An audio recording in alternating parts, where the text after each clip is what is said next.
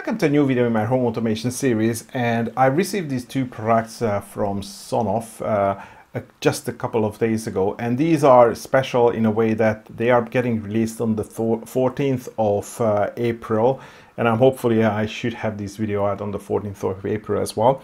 And they are marketed as Sonoff, well, temperature and humidity, thermostats, but in fact they are, you know, a temperature and the humidity sensor. Well, this one is the temperature and the humidity, and this one is the temperature only sensor. And of course you can set them up as a thermostat, but in reality they are more like any of the temperature and the humidity sensors that we have seen from Sonoff. So we have seen one which doesn't have a screen, and also we have a new one which has a screen. The only real difference is that these are IP65 rated. You can see them both on here. So IP65, which means that we can use them outdoors. So they are designed to be outdoors. They can be left to measure outside temperature and humidity. The rain can hit them, so it's going to be fine. And especially this model. So this is, both of them are, as you can see, SN-ZB and 02. So 02, just like the previous temperature and humidity sensor reading devices. So the WD model is this one, which, you know, has both of these readings, and then you have the LD model, which is this one, which only measures temperature, but it has this nice waterproof sensor, or, you know, sealed sensor. So these are ideal to be immersed in water. So if you want to measure pool temperature, you can use these. If you have like a water pipe, like a metal water pipe, you can, you know, secure it to the water pipe as well. Make sure it's not painted so you can conduct heat properly. And then you can even measure, you know, temperature in like heating water temperature, or, you know, whatever the water temperature that is in a pipe. And also in the marketing material, I've seen that these can be also used in places where, let's say in brewing or fermentation, where you want to, you know, track your whatever liquid, if it's, you know, heated enough, or it has the correct temperature for the fermentation process to start or maybe to finish. So these are the main uses of these devices. And in this video, I'm going to test them in the eWeLink application using the NS Panel Pro as the Zigbee hub, and also on the iHost as a Zigbee hub. And of course, they work in both systems. But as I said, if you really think about how these devices are different from any of the earlier temperature and humidity sensors. So for example, this is the 02P model. And we also had another one which had a screen. I reviewed both of them on my channel previously. They measure the same thing. So physically they measure the same characteristics of air, temperature and humidity, but these are really sealed and they are designed to be used outdoors. And of course this has this different probe which is ideal to measure water temperature.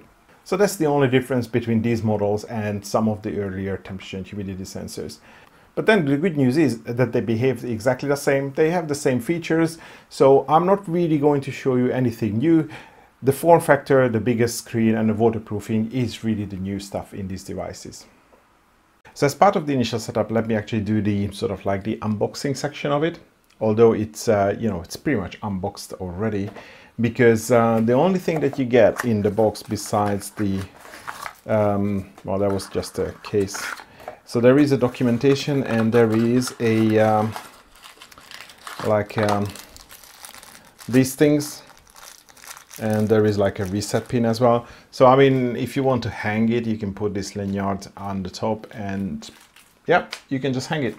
And the documentation is it's just the normal stuff on, you know, how you install, and yeah, you can read the QR code, and that's how you get the battery out, or something like. Oh no, that's what you need the pin for. And yeah, how you can mount it. Anything else on the other side? No, nothing really, nothing interesting. And it's pretty much the same on the other one. So I get the same accessory, and yeah, it's nice. So let me try to open this one up. And first of all, I'm just going to remove this cover. Yeah. So this can go on there, and I should have, oh, I have a coin here, but I think this is a very fat coin, so that's not going to fit. So do I have something? I think I have a screwdriver, so that should do for the time being. And I'm going to undo this. Yeah, so CR2477, so that's a very big fat cell. And I'm just going to remove it. I like this big, you know, this, I mean, it's very substantial. It just screws in. But again, it's probably for waterproofing. I don't see any seal. Oh, there is a seal. Yeah, so it's all the seal and everything. So I could have used a bigger screwdriver because it was biting into the surface a little bit. And we can already see that this is trying to connect. Actually, let me set up my NS Panel Pro. So add device and then start pairing. And in the meantime, I'm just going to do the flippy thingy here. And oh yeah, it's already found. TH sensor it says. And then remove this one. Push the battery on. It's the same battery. It's the same case. I think they managed to reuse the moldings between these two products. I mean, it's really one product, but two different variants. And then, yeah, so you can't see, but if I tilt it a little bit, you can see that it says T and H sensor. So both of them appears as a T and H sensor. And I'm just going to finish. Yeah, and I can already see. So that's the 125. So temperature and humidity, and the other one only has temperature. And if I go, well, I would get a graph, but we just turn this on. So there is no graph yet. Okay, that's cool. And we have the two devices here. So you can see that it got automatically renamed to the part numbers or, well, product numbers. So the LD, that's the one here, which only has a temperature, and the other one temperature and humidity. But I would think, yeah, so I mean, I think initially when I did the teaser video, I said they are called thermostats, but essentially this is like, you know, a temperature and humidity sensors in a different package. It has a nice big screen. It is waterproof, so it can be used outside. Or this one, this has this waterproof probe, which is ideal to measuring fluids. So as you can see, yeah, it's doing the temperature. I mean, if I go out and I look at another temperature and humidity sensor, you know, exactly the same user interface. Of course, we don't get the history here because we just turned this guy on. But yeah, that's the history. And that would be a graph for both the temperature and the humidity. So that's this one, the WD and the LD. It's here, you know, just a smaller user interface with one reading only. Let me see how quick the update is. So I should be able to heat this up fairly easily. Yeah, okay. So maybe it feels like that, oh no, it's like almost every 10 seconds we get a reading. I wouldn't expect anything more, to be honest. I mean, I guess in the scenarios that you would use these, you don't expect a lot of temperature changes, and we would definitely want to, you know, save battery power. So I think this, you know, roughly 10 seconds is, you know, it's good enough. And that should probably update the graph as well. I don't think I'm going to get much in the settings. Yeah, RSSI single strength. I mean, this 0 dBm is probably, it's not updated yet. And it is on the latest version. And yeah, location share, you can change the temperature unit and you can do calibration. So you can change the temperature value if you think that this is wrong. So you can plus and minus it. And that's pretty much it. Is there anything else on the other device? I don't expect anything to be. So, oops, no. Yeah, I know dishwasher is finished. So I get the same things, temperature and humidity. Did I select the same unit? I think I did. But again, it is virtually the same. There's nothing different. There is no settings. There is no, you know, anything difference between the two. And if I go to scenes, let me just check the scenes as well. Obviously this is not going to do anything, so there is no point looking at what it can do in the action side. It's only on the triggers. So smart device, this guy, and yeah, I can set stuff up on temperature, humidity. Yeah, you can see that you can set a delay action as well, and you can have one when the device goes offline. Yeah, that's good. And the other one obviously only has temperature, but then it also has this delay action and the device offline. So if the temperature goes above, let's say 30 degrees, and delay action, let's say that if this measurement persists for, let's say, 1 minute, then only send an alarm. Yeah, makes sense. So the setup is really easy, and the use of it doesn't really differ from any other temperature and humidity sensors, let's say Zigbee ones at least, that we have seen in the past. In the meanwhile, I took my iHost out. As you can see, it's up and running. It has this blue thing. And first I'm going to remove them from my eWeLink account. So delete device. So that would remove it from the NS Panel Pro. And actually I'm just checking if the, the signal will start blinking, because that just means that it is ready to be paired again to something else, but it's not really blinking. But still, we are going to test the NS Panel Pro, sorry, the iHost, and add device and start the setup. Okay, it has gone into pairing mode. And it doesn't really look like that it's doing the thing. So I think, because usually, I mean, it finds the device by now. So I think what I'm going to do is I will take this pin out and check the documentation how to reset it. So let me change the view back to the desk and look at the documentation. So it looks like that I need to remove the lid, and then there is going to be a thing for the pin. So let me just do that. Where is my screw? It's here.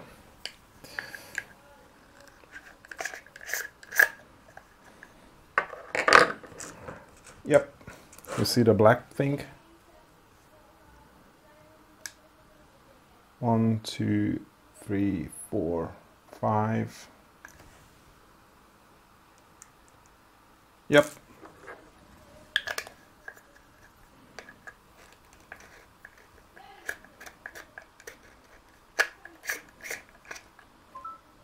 Yeah, and it's the first one is visible already. So let me just quickly do this, because I think the pairing is going to finish in, well, I still have almost a minute left.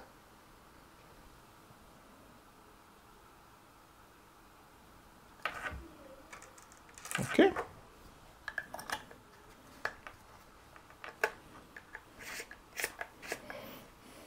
I mean, I was looking for this hole somewhere on the outside, but I realized that these are IP65 rated.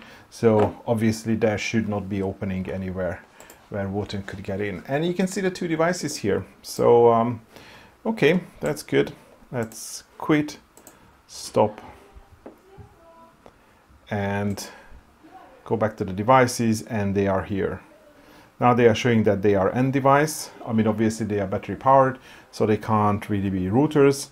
And let's look at the first one. Yeah, so we have a battery percentage, and then we have a temperature value. Oh, and then we also have this update thing.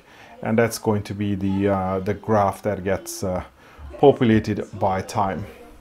And also here you can change them by month and then half a year. So that would show you monthly figures, and that would show you daily figures. And for both of and in all cases, well, in both cases, there's going to be a mid and a low. Sorry, a high and a low. So you can see what was the highest and the lowest for that particular day, and you can also download it. Yeah, this is no history whatsoever. Do I have history? Actually, let me check. Okay, yeah, we don't have with date and time and temperature Celsius. So that's how the data extract is going to look like.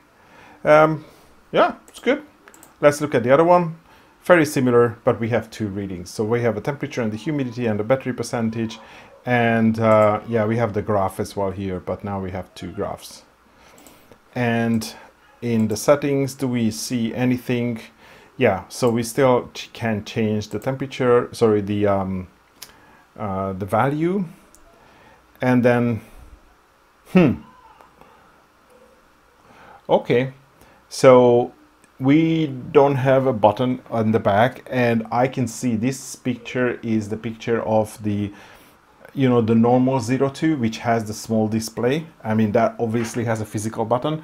We don't have a physical button here, so all I can think of is you have to press the same button that we did just for the reset in order to reset this. So I'm just not going to take out the cover, but yeah, that's how you can change the temperature. I think.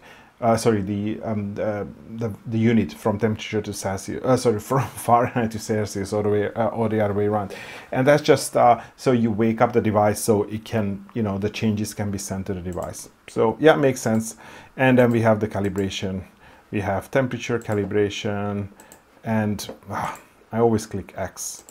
And we also have the humidity calibration. Did we see the humidity calibration in the eWeLink application? I mean, we must have. There's no way that they wouldn't have put the same functionality into the eWeLink, and, you know, just only put it in iHost.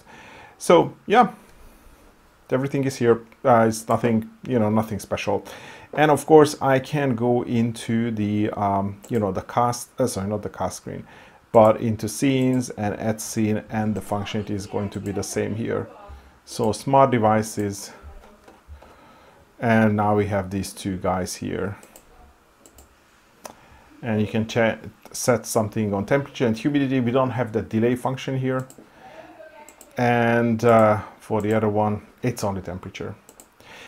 And I realized something that I forget to show you is how you can use it actually as a thermostat, which I should have shown you when we were in the eWeLink application, but I forgot. But let's say if I want to configure the, where is it? NS panel Pro NS panel. So you can create a new thermostat, and then here you see temperature and humidity sensor. So that's my older Zigbee temperature and humidity sensor. So again, if I have done this 5 minutes ago when these two devices were still assigned to the NS Panel Pro, you would see these two devices showing up here. So you could select, let's say, temperature and humidity. I mean, of course, it would be a different, it would have a different name, and you can create a thermostat. So let's say it's a heater thermostat, and you have to also pick the action device, and that would create the temperature thermostat, or the thermostat. So this is now will be based on the value which is coming from the sensor, and then you can, you know, set it to manual mode. And oops, oh, the action device is offline. This is why I cannot see it. I mean, most of my devices are offline at the moment, but yeah, so once it goes online, then the wheel is going to be available, and you can set the set temperature here on the screen. So that's how you would use in a thermostat, but it doesn't make these a thermostat themselves by default, but you need to set them up as a thermostat. Okay, so I think that pretty much concludes my review video of these new devices. And I thought I'm just going to use the time where I talk about this, where I go through this monologue to install this. Is it called the lanyard? I'm never really sure how to pronounce these in English. Anyway, so you can have these, and then you can put it on a nail on the wall, and then you have an external temperature and humidity sensor. It's so easy to use. So anyway, if you are interested in any of these guys, you will find the link in the video description. As I said, it goes on sale on 14th of April, and they are going to be $19.90 USD on IT website. Don't ask me how much it's going to be in various countries, and then, you know, local shops, and, you know, because we have tariffs all around, but that's the price that you can get from IT directly. Okay, so I think that will be all for today. Thanks for watching, and hopefully see you in the next one.